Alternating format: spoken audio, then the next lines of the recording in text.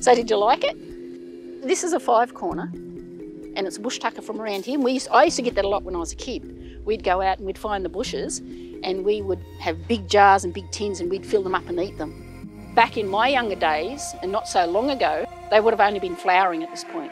They're fruiting at different times of the year now. That's shown how much the seasons have changed.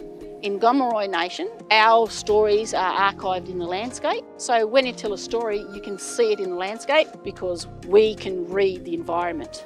We can tell that by the birds, we can tell it by the plants, we can even tell it by the weather patterns and how they changed. An Aboriginal person, we notice change a lot sooner than other people, and how much impact with this rain and the warmer weather is happening, because we've got more rain than usual and it's warmer weather and warmer winters. Mainstream doesn't listen. That knowledge is not being listened to. So they're beginning to listen now. Winangala, winangala, winangala, listen, listen, listen.